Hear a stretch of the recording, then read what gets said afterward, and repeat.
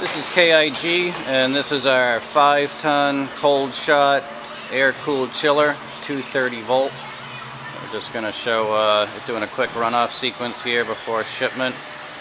We took the tank cover off and the side cover off, both of which we have right here, just to show the unit running. So very simply, we got some preheated water in the tank. You can see that's at 86 degrees, and we got a set point at 37.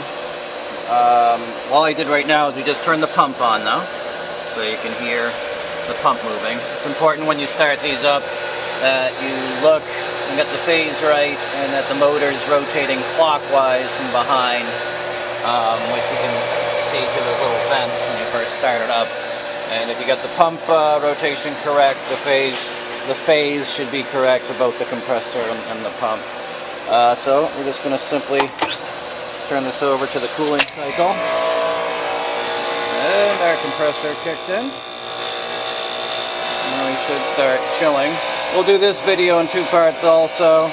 We'll show it start chilling now, and then show it chill down closer to our set point range.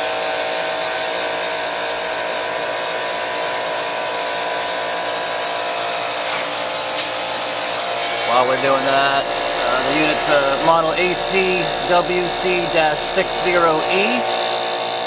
Got a 1 horsepower pump, and it's a 5 horsepower compressor. Uses R22 refrigerant. And the fan's just starting to turn on here, as you can see, and we're beginning our chilling cycle. So far we're down to 82, and we'll do part 2 in a minute.